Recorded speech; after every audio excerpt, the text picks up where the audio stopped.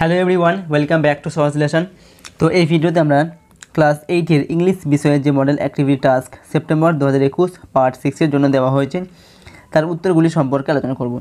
সেখানে অ্যাক্টিভিটি 1-এ দেওয়া আছে read the following passage and answer the questions that follow. প্যাসেজটিকে পড়ো এবং নিজের কোশ্চেনগুলোর উত্তর দাও। ওকে, তো প্যাসেজটিকে পড়ে কোশ্চেনগুলোর উত্তর দেখতে হবে এবং এ নাম্বারে দেখো দেওয়া আছে complete the following sentences with information from the passage থেকে তথ্য নিয়ে এই শূন্যস্থানগুলোকে পূরণ করতে হবে এবং প্রত্যেকটির মান 1 করে দেওয়া আছে। বিতে দেওয়া আছে আনসার দ্য ফলোয়িং কোশ্চেন, এখানে 3টি কোশ্চেন দেওয়া আছে, প্রত্যেকটি কোশ্চেনের মান 2 আছে। অ্যাক্টিভিটি 2-এ দেওয়া আছে চেঞ্জ ইনটু ইনডাইরেক্ট স্পিচ, এগুলো ইনডাইরেক্ট স্পিচে লিখতে হবে, ডাইরেক্ট স্পিচে আছে এবং প্রত্যেকটি কোশ্চেনের মান এখানে 1 করে দেওয়া আছে, 4টি আছে।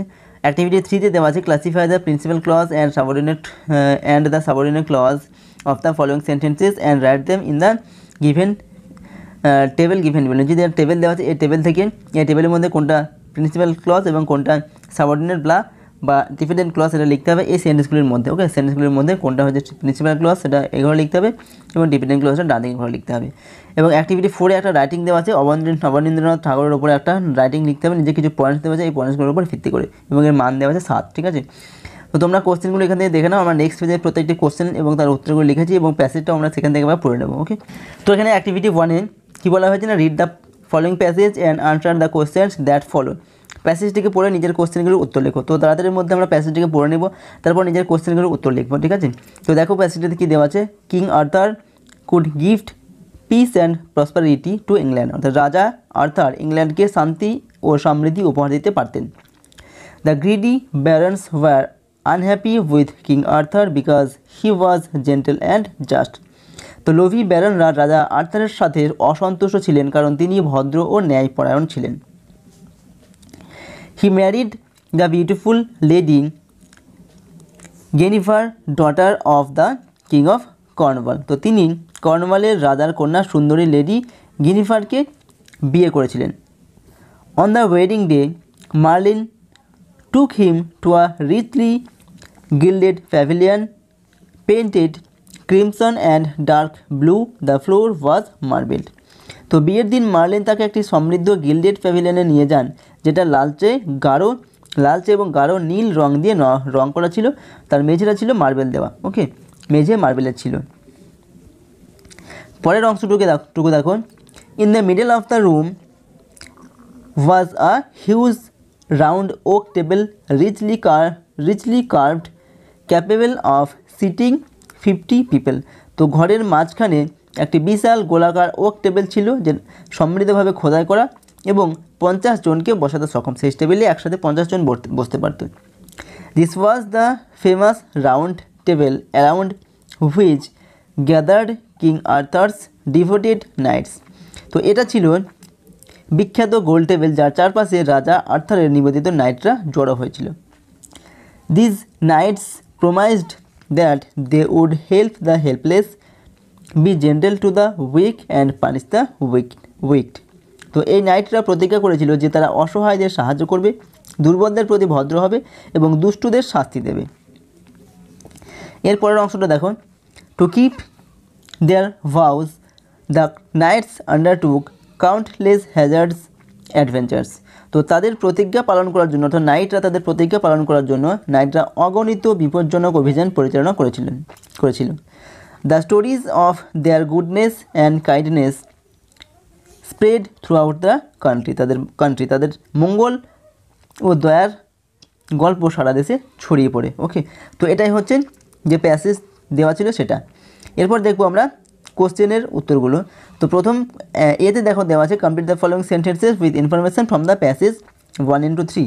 1 নম্বর কোশ্চেন হচ্ছে the Rhine of king Arthur gifted England, অর্থাৎ রাজা আর্থারের যে রাজত্ব সেটা ইংল্যান্ডকে কী উপহার দিয়েছিল।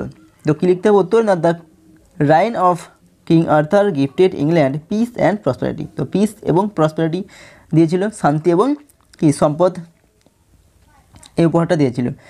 নাম্বার 2-তে দেখো দেওয়া আছে lady গেনিফার was the daughter of, lady গেনিফার কার কন্যা ছিলেন, lady গেনিফার was the daughter of the king of Cornwall, king অর্থাৎ কর্নওয়ালের রাজার কন্যা ছিল লেডি গেনিফার। পরের কোশ্চেনে দেখো the রিচলি gilded pavilion was painted রিচলি, gilded যে প্যাভিলিয়ন সেটা কিসের দ্বারা রং করা ছিল? The রিচলি gilded pavilion was painted crimson and dark blue. ওকে, লালচে এবং গাঢ় নীল রং দিয়ে রং করা ছিল। আচ্ছা, বিতে দেওয়া আছে answer the following questions 2 × 3 = 6। Why was the barons unhappy? ব্যারনরা unhappy মানে অসুখী ছিল কেন? তা উত্তরটা লিখতে হবে the barons war unhappy because they were so greedy and the king Arthur was gentle and just. কারণ কি না, ব্যারনরা ছিল খুব লোভী এবং কিং আর্থার ছিলেন কি ন্যায়পরায়ণ এবং খুব ভদ্র, এই জন্য ব্যারনরা ছিল অসুখী। 2 নম্বর কোশ্চেন দেখো, এখন দেওয়া আছে give a brief description of the pavilion war marlin two king Arthur. যেখানে মার্লিন কিং আর্থারকে নিয়ে গিয়েছিল, তো সেই প্যাভিলিয়নটার যে বর্ণনা সেটা দিতে হবে। তো প্যাভিলিয়নটা কেমন ছিল? The pavilion was painted crimson and dark blue, the floor was marble. The প্যাভিলিয়নটা ছিল কীরকম?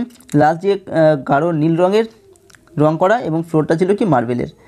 In the middle of the room was a huge round okay table রিচলি curved capable of sitting 50 people. এবং তার ঘরের মাঝখানে একটা বড়টা ওক টেবিল ছিল, ঠিক আছে, যেটা ছিল খুব সম্পদশালীভাবে খোদাই করা ছিল এবং সেখানে 50 জন লোক সে টেবিলে বসতে পারত।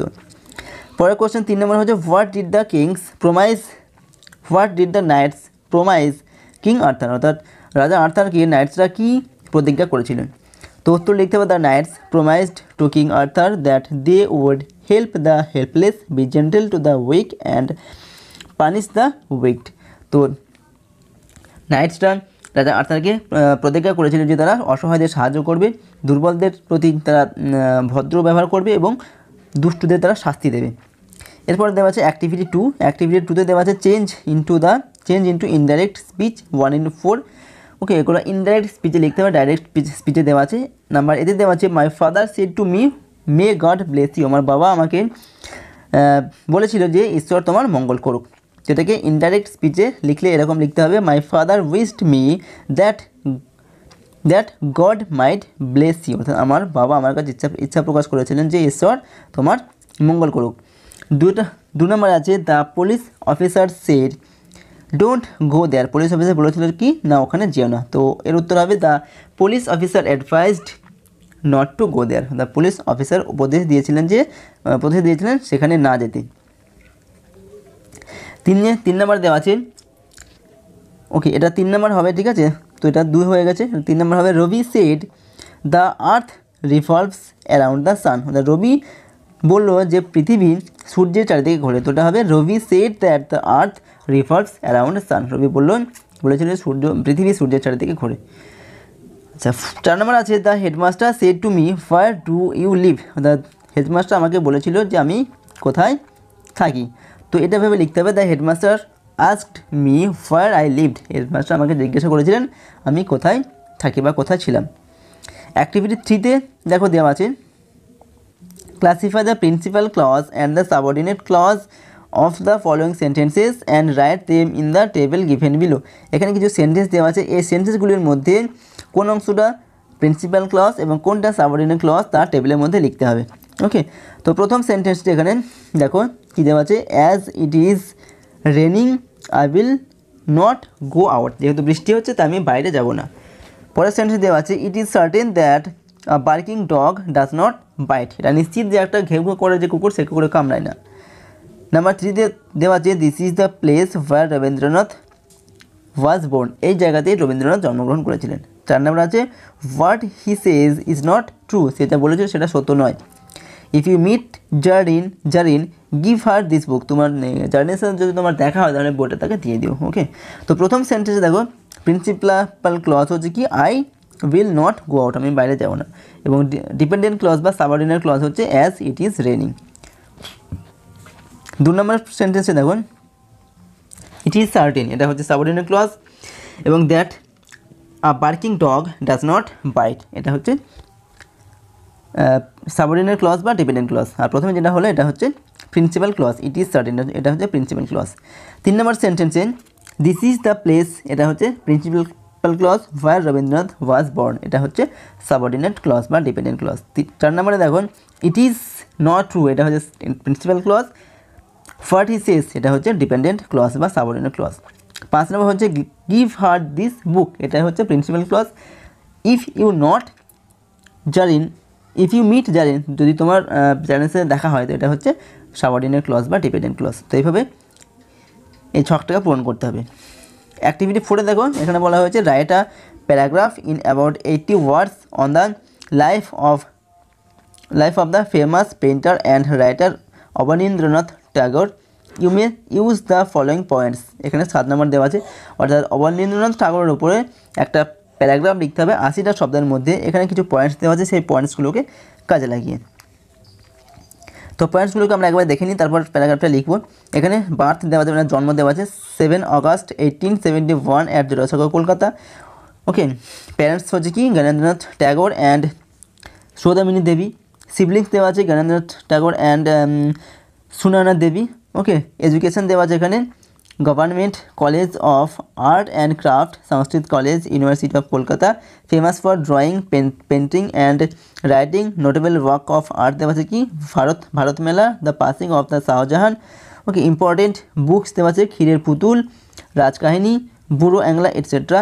ওকে, তারপর দেওয়া আছে শেষে দেওয়া আছে ডেট দেওয়া আছে 5 ডিসেম্বর 1951। ওকে, তো এইগুলোকে কাজে লাগিয়ে আমাদের প্যারাগ্রাফটা লিখতে হবে। তো প্যারাগ্রাফটিকে আমরা সংক্ষেপে লিখেছি, এখান থেকে জাস্ট দেখে নেব। On 7 August 1871 Abanindranath Tagore was born at Jorasanko in Kolkata, অর্থাৎ 1871 খ্রিস্টাব্দে কলকাতার জোড়াসাঁকোতে, 1871 খ্রিস্টাব্দে 7 আগস্ট কলকাতার জোড়াসাঁকোতে অবনীন্দ্রনাথ ঠাকুর জন্মগ্রহণ করেছিলেন। His parents were Gyanendranath Tagore and সৌদামিনী ট্যাগর, তার প্যারেন্টস ছিলেন কি জ্ঞানেন্দ্রনাথ ট্যাগর এবং সৌদামিনী ট্যাগর। সুনয়না দেবী ওয়াজ হিজ সিস্টার, সুনয়না দেবী ছিলেন তার বোন। Abanindranath Tagore studied art at Sanskrit college in Kolkata, Kolkata সংস্কৃত কলেজে তিনি আর্ট নিয়ে পড়াশোনা করেছিলেন। He is famous for drawing, painting and writings, তিনি লেখালেখি ওকে এবং পেন্টিং এবং ড্রয়িং এই সমস্ত বিষয়ে তিনি কিন্তু বিখ্যাত ছিলেন। His notable works of art আর ভারত মেলা, দ্য পাসিং অফ শাহজাহান, তার যে উল্লেখযোগ্য যে কীর্তি সেগুলো হচ্ছে কি ভারত মেলা, ওকে, পাসিং অফ শাহজাহান এইগুলো। The important books written by Abanindranath Tagore আর ক্ষীরের পুতুল, রাজকাহিনী, বুড়ো আংলা। ওকে, তার যে উল্লেখযোগ্য লেখা সেই কিছু বুক, গুরুত্বপূর্ণ বুক সেগুলো হচ্ছে কি ক্ষীরের পুতুল এবং রাজকাহিনী, বুড়ো আংলা এগুলো। This famous artist died on 5 December 1951, এই বিখ্যাত আর্টিস্ট বা বিখ্যাত শিল্পী মারা গিয়েছিলেন কবে 1951 খ্রিস্টাব্দে 5 ডিসেম্বর। ওকে, এখানে শেষ হলো ক্লাস 8 ইংলিশ বিষয়ে যে model activity task September 2021 part 6 জন্য দেওয়া হয়েছে, তার উত্তরগুলি ভিডিওটিকে শেয়ার করো যাদের প্রয়োজন তাদের কাছে, যাতে তারাও সঠিকভাবে উত্তরগুলি লিখে নিতে পারে। চ্যানেলে নতুন হলে চ্যানেলটিকে সাবস্ক্রাইব করে রেখো, পাশে থাকা bell icon all notification বাটনটিকে on করে রেখো নেক্সট ভিডিও নোটিফিকেশন পাওয়ার জন্য। Thank you so much for watching the entire video. C you on the next video, till then by.